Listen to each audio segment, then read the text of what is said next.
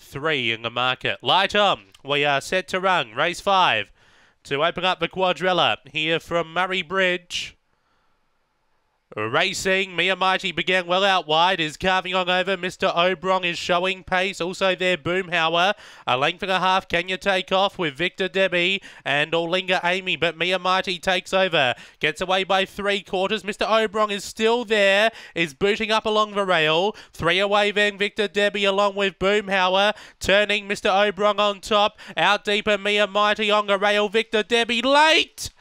Oh, good go. Either Mia Mighty out wide, Mr. Obrong in between, Victor Debbie down on the rail. Then we go back to Can You Take Off?